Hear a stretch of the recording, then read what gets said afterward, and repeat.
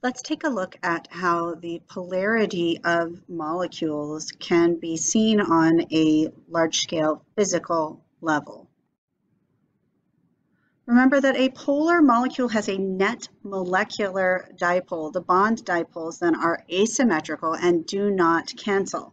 For example, carbon tetrachloride most certainly has 4 lovely polar bonds between carbon and chlorine, but because they are all have an equal and opposite angle, all of the bond dipoles cancel, and carbon tetrachloride is overall a non-polar molecule. Whereas with chloroform, this is a polar molecule. 2 of the bond dipoles do cancel, as they're coming out at equal and opposite angles, but the third one does not. This bond here is not balanced out by this bond coming up because the bond going up is just to a hydrogen. So it is a nonpolar bond and therefore cannot cancel the bond dipole. So this has an overall net dipole. It is a polar molecule. Polar molecules then have an imbalance of electron density. A nonpolar molecule has no overall net partial charge. So you can see how with the carbon tetrachloride here, just kind of end up with an overall light purpley sort of blob here, where on my polar molecule, I do have a partial negative side, the pinks down here, the partial negative, and a partial positive side where I have less electron density. And you can see the overall net dipole is this yellow arrow pointing down. This means that a polar molecule will then interact with an electric field. And I have a little demonstration here, a little video taking ammonia, which is a polar molecule, and seeing what happens if we interact that with an electric field. So if we turn on the electric field here, we can see we have a positive electrode and a negative electrode. And in this case, the molecule lines up so that the partial negative charge on the nitrogen is attracted to the positive electrode, and the partial positive side is oriented towards the negative electrode. You can see I switched the field direction here, and the molecule rotated again so that it lines up that negative side always with the positive electrode.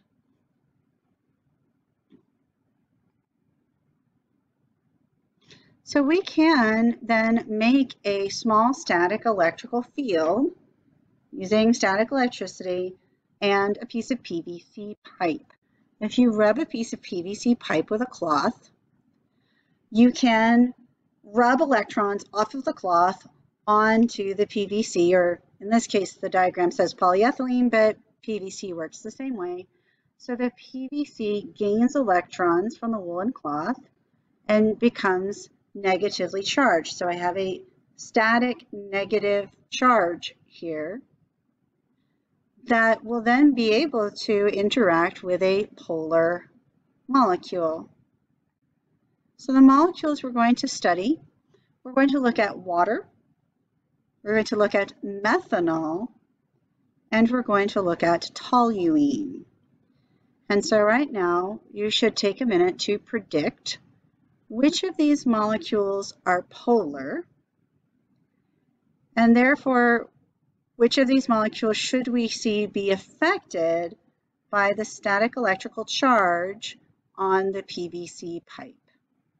So take a minute now to make a prediction about the polarity and which molecules we should see affected by the pipe. So if I start the stream of water flowing, you can see it goes directly down from the burette into the beaker. But if I take this piece of PVC pipe, which I've charged by rubbing it with a rod, you can see that putting that charge near the stream of water deflects the stream. And it deflects it quite a bit. That makes sense from what we know about water, doesn't it? But if I bring the charged rod close to it, you can see that it affects the stream of the water because of the static electricity on the rod. So I have essentially the identical setup here with methanol now in the burette instead of water. And I'm going to charge up my rod using some wool to put a charge on the rod. And then we'll start the flow. And we can see it flows the same way, just straight down in a nice coherent stream. But again, if I get the rod close to the stream, the static electric charge affects the stream of the methanol. And does that make sense with what we know and can intuit about methanol? The last substance we're going to test in this situation is toluene.